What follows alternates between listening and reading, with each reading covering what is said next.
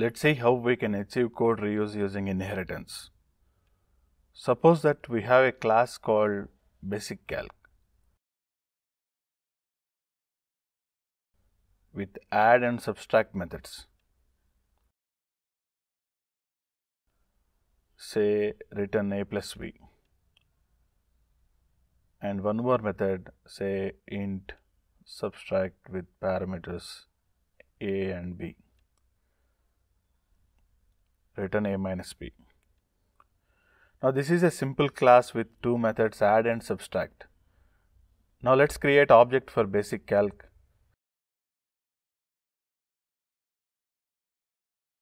Say bcalc1.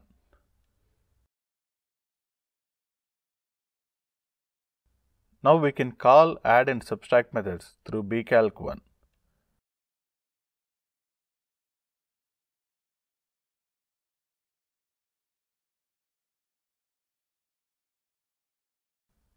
Say bcalc1.add of 10, 20.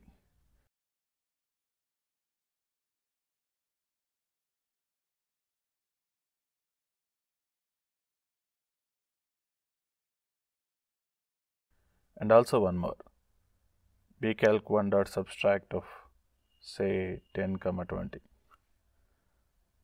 Now this is fine. We call the add and subtract methods here. If you see the output, you get 30 and minus 10. This is fine. Suppose you are designing a class called scientific calc. Here, you can see that we need the functionality of basic calc with some extensions. Instead of redesigning the entire functionality, we can make use of existing functionality. How can we do that? We can say extends basic calc. With this, scientific calc has inherited the functionality of basic calc. Even if we don't add anything to scientific calc, we still get the basic calc functionality. Let's see that. Let's create an object for scientific calc.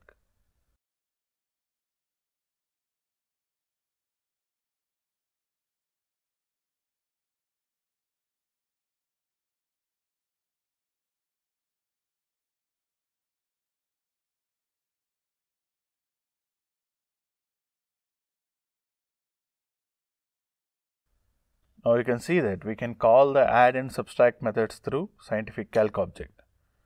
Now the question is, did you define add and subtract in scientific calc? No.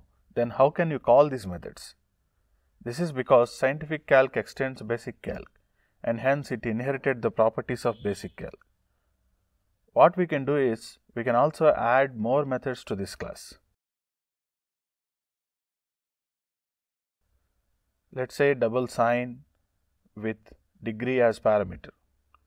Now let's convert that to radians, that is degrees into pi by 180.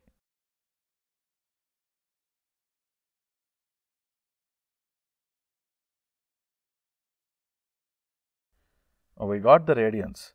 Now what we can do is, we can call math.sine and pass the radians to get the sine value and return it.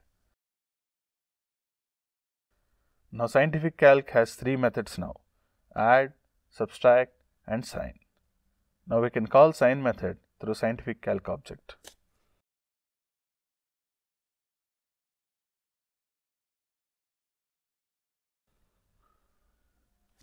Now when we create object for scientific calc, we can call basic calc methods as well as scientific calc methods. But through basic calc object, we can only call add and subtract. Let's put a break line just to separate the outputs.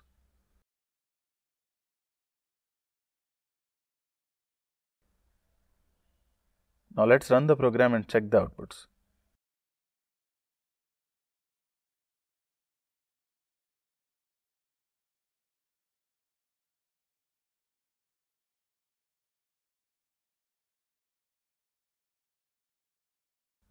Let's see what we have done. We have add and subtract functionality as part of basic calc. In case of scientific calc, because it extends basic calc, it inherited the functionality of basic calc and added sine method. This is what we call inheritance. and it forms an easier relationship between the classes. That is, scientific calc is a basic calc. What is the advantage you get from it? Let's see that.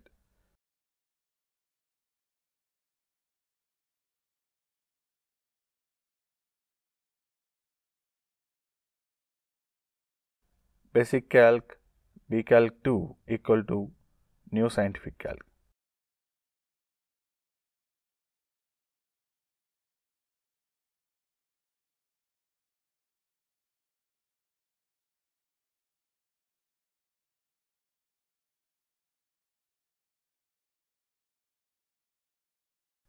Can we do this? Yes. This is because bcalc 2 is a reference variable. It can point to any object of type basic calc. What is expected is a basic calc object. What is given is a scientific calc object. Because scientific calc is a basic calc, this assignment is valid. The reverse is not true. If we say scientific calc scalc 2 equal to new basic calc, in this case, the assignment is not valid. This is because the given object cannot handle all the calls from scalc 2. For example, if we call sine, then the basic calc object cannot answer it.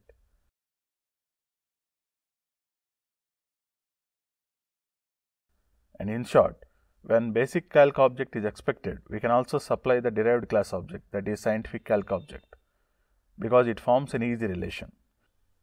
And also, derived class object can handle all the calls made through base class reference variable. Now the other point is, we cannot call the sine method from bcalc 2. Let's try that. Let's see bcalc2.sine 90. You may feel that this is valid as it is a scientific calc object. bcalc 2 is of type basic calc. It can only refer to the members of basic calc because compiler only knows the type information and not the object. Hence, members referenced through bcalc 2 should be a member of basic calc.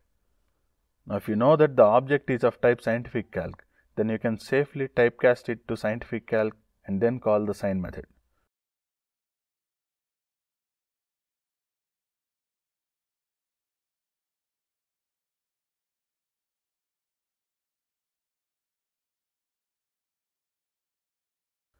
Problem rises if the actual object is not of type scientific calc.